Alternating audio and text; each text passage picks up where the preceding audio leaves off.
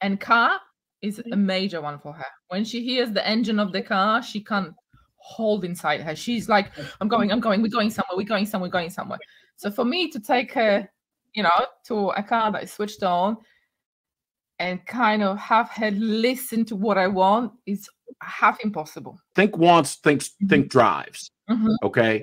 So prey drive, whatever's moving, I want to get it, right? Defense drive, whatever's coming for me, I want it to go away.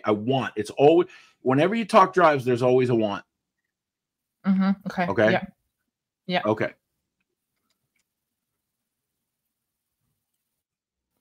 She's not in a traditional drive going to the car. There's no prey there. There's no prey drive. There's nothing to chase and jump in, right? Is there food there? Nope. It's not social. Right, it's not social. Is it a defense drive? Nope. Is she? No. Is it a sex drive? Is it a hunt drive? To hunt, find something? So then this is a manufactured want. It's an obsession. Would you agree?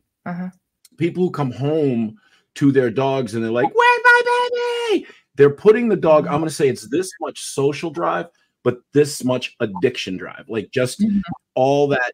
It's just a manufactured, very unnatural thing that wouldn't happen to a dog. Cars are like that because they take you somewhere that's fun, don't they?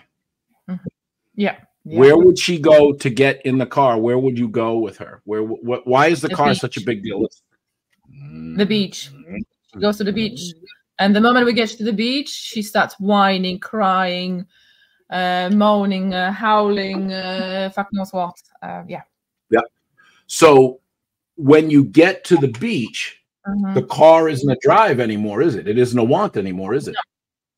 Yeah, it's what's outside the car now. It's the car was the vehicle, just the vehicle to get somewhere. You know, that's association. But then she gets to the beach and she goes, "That's where I wanted to be. That's what I want."